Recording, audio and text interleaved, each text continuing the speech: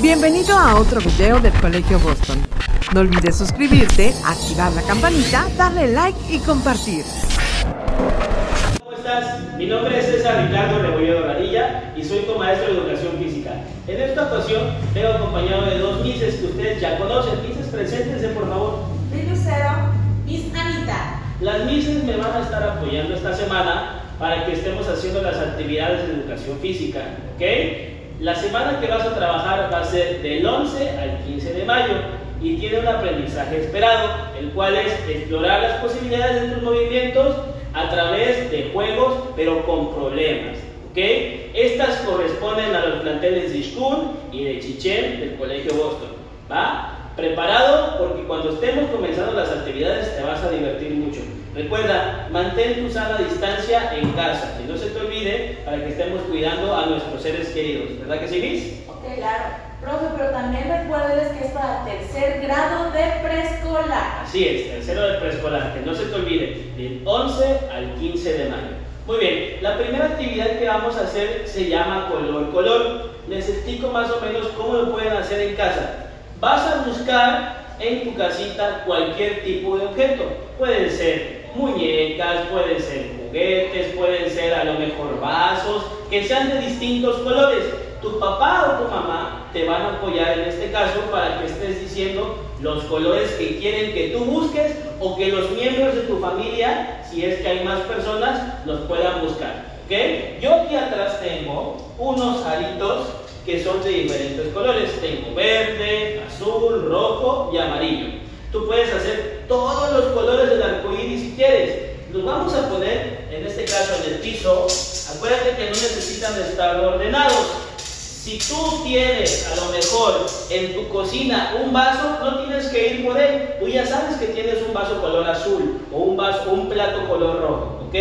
Y tu papá te dice, a ver, pongan atención, dices, ustedes van a ser los niños y yo voy a ser el papá. Muy bien. A ver, mis niñas, vayan a buscar un objeto color amarillo. Rápido, amarillo, rápido, lo que tengan en la mano amarillo. Ok. Ellas agarraron algo color amarillo. A lo mejor tú agarraste un plátano o agarraste, no sé, algún peluche que tenga color amarillo, cualquiera. ¿Ok? ¿Listas? Vamos a ver. Ahí manténgalo y consérvelo para ver quién llega primero. Voy a contarles ahora 3 segundos para ver quién logra hacerlo más rápido. Ok, vamos a ver si logran encontrar un objeto color azul. 1, 2, 3. ¡Oh! Ok, ella alcanzó a agarrar el aro azul. Tú a lo mejor agarraste un vaso azul, tu vaso favorito. Puedes hacerlo también en tu casita con ese. Acuérdate que terminando de jugar con ellos tenemos que limpiarlos, que no se te olvide. Ahora vamos a buscar un objeto color verde. 1, 2, 3. Muy bien, color verde. ¿Qué tienes en casa que sea color verde? A lo mejor la pasta de dientes o alguna hoja que tengas cerca de tu casa. No, puede ser un mango verde. Un mango verde.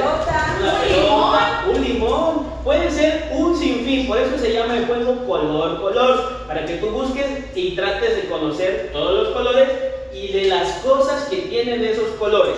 ¿Va? Porque a lo mejor la maestra del salón te dice, alcánzame la lapicera azul, pero tú ya buscaste la lapicera y trajiste una lapicera verde y no la pudiste identificar. Entonces para eso te sirve, para que vayas conociendo los colores y de los objetos, ¿ok?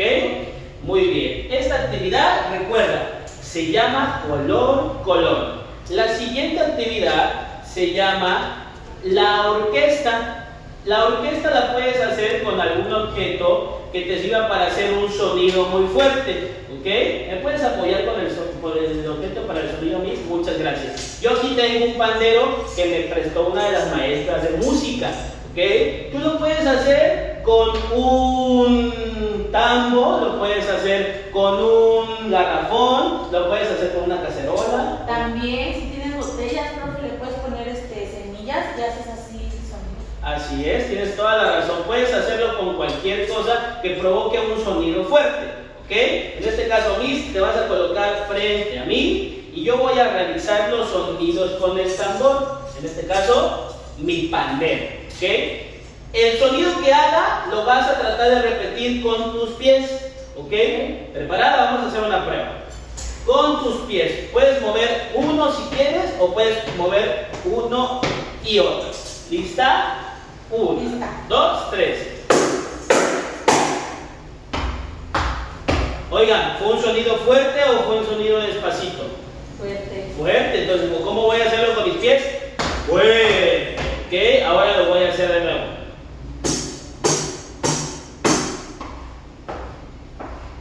Así es, ahora fueron 4 y fue un sonido más despacio. Ahora lo vas a hacer tratando de moverte muy rápido. Atenta, porque lo voy a hacer rápido. Muy bien. Eso.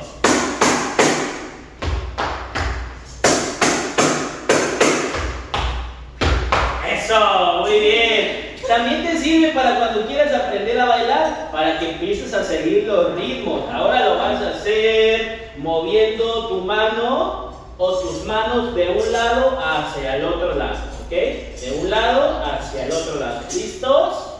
¿Lista, Miss? ¿Ok? Muy bien.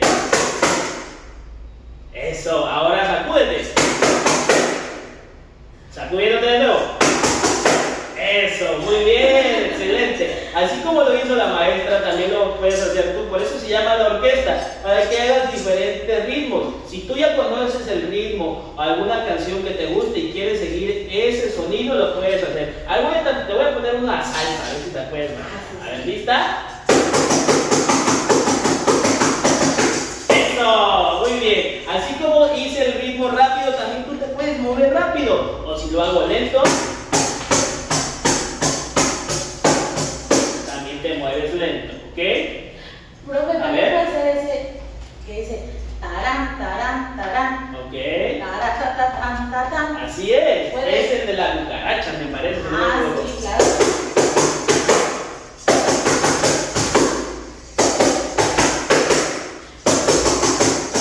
Eso, excelente. Que también lo vas a practicar en algún momento porque es un baile tradicional. Acuérdate que estamos viendo muchos juegos tradicionales cuando regreses a la escuela y sepas que lo tienes que practicar. Muy bien, Liz, muchas gracias. Espero que te haya gustado. ¿También les gustó en casita? Otra actividad que me gusta mucho se llama los boliches. Pero en esta ocasión te voy a llevar a la feria. ¿Por qué a la feria? Porque vamos a hacer una combinación de muchos juguetes que a lo mejor tú puedes tener en casa o los puedes fabricar. Los aros que yo tengo aquí, gracias Mil, los aros que yo tengo aquí los puedes hacer con cartón, y las botellas que yo tengo aquí las puedes reutilizar. Si tu papá o tu mamá compró un refresco o algo o algún agua, las puedes rellenar. Mira, yo las rellené de lenteja, las puedes rellenar de arroz, de lo que tú quieras. El juego consiste, porque se llama ir a la feria.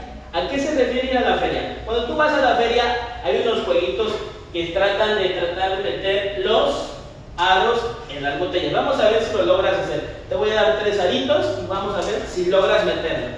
¿Lista? 1, 2, 3. Trata de meterlos.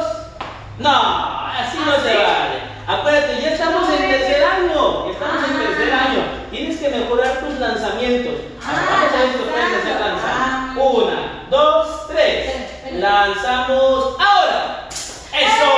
Llevamos 1. Ahora vamos a ver si lo logras hacer de nuevo. Y lanzamos ahora. Y no lo lograste, ¿ok? Llevas 2 oportunidades. Vamos a ver. Lista. 1, 2, 3. Lo lanzo ya. ¡Wow! Sí entró, pero se cayó. ¿Ok? Vamos a la feria. El siguiente es parecido, pero vas a tratar de tirar las botellas con unas pelotas. ¿Ok? Al tirar las botellas con la pelota también estás practicando la fuerza con tus lanzamientos. Vamos a ocupar unas pelotitas que tenemos aquí. La producción nos alcanzó. Igual, acuérdate, tira las botellas desde lejos con mucha fuerza. ¿Lista? ¿Así lejos? No, desde lejos, más lejos, más lejos. 1, 2, 3. ¡Eso! Muy bien. Eso. Ahora, sin que lo hagas por abajo, lo puedes hacer también por arriba. Esa forma que hizo la maestra es como si fuera un boliche. Los boliches también los puedes hacer juntando todas las botellas. Si las juntas, vas a tratar de tirarlas todas al mismo tiempo. Vamos a ver si lo logras hacer. Acuérdate que es lanzarlo con fuerza. 1, 2, 3. Oh, ya viste que ya todas juntas pesan un poco más. Tienes que hacer más fuerza. Fuerte, fuerte, fuerte, tirando con fuerza. Eso, ya ves que sí se puede. 3 botellas tiró. Muy bien, excelente. Vamos a ver si logras tirar las últimas 3 botellas. Lista. 1, 2, 3. Fuerte, fuerte, fuerte. Ay, te faltó una botella más. Muy bien. Esta última te voy a pedir, Luis, que la conserves, porque vamos a hacer un juego más. Acuérdate, el juego que hicimos se llama Vamos a la Feria, ¿ok? Es utilizando los aros, lo puedes hacer con cartón, lo puedes hacer también con las botellas que estás reutilizando, llenándolas a lo mejor de arroz que ya alguien ya no ocupó, que ya está viejito, o tal vez frijol también que ya no ocupes, igual un frijol que ya esté pues ya sin uso, o rocas pequeñas también lo puedes hacer con rocas pequeñas. Muy bien, el siguiente juego se llama la botella, ¿ok? Gana la botella. En esta ocasión les voy a pedir de favor que me apoye mis luceritos, por favor. Mis, apóyame de este lado. ¿Sale? El juego consiste en ganar la botella. ¿Cómo lo vas a hacer? Voy a colocar la botella en el centro. ¿Sale? Al colocar la botella yo en el centro, voy a darles la indicación de algo que tienen que hacer con su cuerpo. Si yo les digo, por ejemplo, tienen que tocar su frente, su pancita y sus rodillas. Quien logre hacer primero lo que les pedí, va a tratar de agarrar la botella antes que la otra persona. ¿Ok? ¿Están listas? Sí, sí. Bien, ¿están listos en casa? Muy bien. La primera va a ser como se los había mencionado. Voy a tocar la frente, mi pancita y mis rodillas. 1, 2, 3. Ahora. Y ganó mi lucero. Muy bien. Es que ahora tenía los ojos abiertos, profe, por eso sí es cierto, se me olvidó. Lo puedes hacer más difícil si cierras tus ojos, que no se te olvide. Vamos a ver si lo podemos hacer una ocasión más. ¿Ok? Colocamos nuestros ojos cerraditos. Voy a tocar mis hombros, voy a tocar mis pompis y voy a tocar mis pies. A la cuenta de 3. 1, 2, 3. Hombros, pompis, se equivocó, se confundió. Acuérdate, hombros, pompis y pies. Ok, ahora vamos a ver si lo pueden hacer más difícil. De espaldas, por favor. ¿Listas? Voy a tocar mi cabeza, voy a dar un salto y voy a agacharme a agarrar la botella. ¿Listas? 1, 2, 3. Y ganó mi lucero. Llevamos 2 a 1. Vamos a ver quién llega primero a 5. ¿Listas? Una vez más. Ahora te vas a agachar, vas a dar un brinco de rana y después te vas a voltear a agarrar la botella. 1, 2, 3. ¡Y tiempo! Aquí pude darme cuenta que la Miss Lucero se adelantó. Entonces, este punto no vale. No valió. ¿Ok? Vamos a ver quién logra darse un abrazo a sí mismo. ¿Ok? Un abrazo a sí mismo. Levantar las manos y después agarrar la botella. 1, 2, 3. Ahora, abrazo, levanto manos y agarro la botella. 2 a 2. En este se define, yo creo que vamos a hacer 3 porque 5 son muchas. Una más y a ver quién gana. ¿Listas? A la cuenta de 3. Vamos a tocar la espalda de la compañera. Tocar la espalda de la compañera y quien lo logra hacer, agarra primero la botella. Cuidado porque se puede golpear. Hay que tener mucho cuidado en esas actividades. 1, 2, 3. Toca la espalda, toca la espalda. Ya la tocó y rápido. Ok, fue un empate. Excelente trabajo. Muy buen trabajo. ¿Este juego cómo se llamó? ¿Se acuerdan? ¿Quién gana la botella? por último, el último juego que vamos a hacer se llama adivina el sonido. Ok, adivina el sonido. Si yo hago un sonido con mi cuerpo, o lo hago con la botella, ve lo que vas a hacer. Vas a tratar de levantar la mano y decirme el orden como lo hice. Ejemplo, si yo toco primero mi aplauso, después hago un sonido de o cualquier otro tipo como mover la maraca, en este caso me vas a decir el orden en que lo hice. Igual puedes cerrar tus ojos y quien me toque primero a la mano será la ganadora. ¿Listas? Ok, va el sonido. Silencio, ojos cerrados. Ahora, tiempo. ¿Con qué parte del cuerpo moví ahí ese sonido? Con los pies. Ok, ¿cómo lo hice? ¿Puedes repetirlo? Hizo tras. Correcto, punto para la maestra. Así lo puedes hacer con diferentes partes del cuerpo. Si te diste cuenta, lo repetimos y es parecido al juego de la orquesta que hicimos hace ratito. Por eso tienes que estar atento. Y en el juego de la orquesta ya lograste saber cómo suenan tus piernas, cómo suenan tus palmas, cómo suenan tus brazos, cómo suenan tus cachetes, cómo suenan tus zapatos, ¿ok? Ya buscaste muchos sonidos. Ahora vamos a ver si ustedes logran identificarlos. ¿Listas? 1, 2, ojos cerrados. Ahora.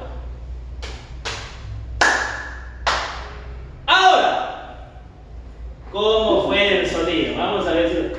Ok. Fueron iguales los sonidos, pero no fueron en el orden. Vamos a darle medio punto. Muy bien. Ok, más difícil. ¿Listas? Ok. Ojos cerrados. Ahora. Ok, y te ganó. Ok, ¿cómo fue el orden? Ok.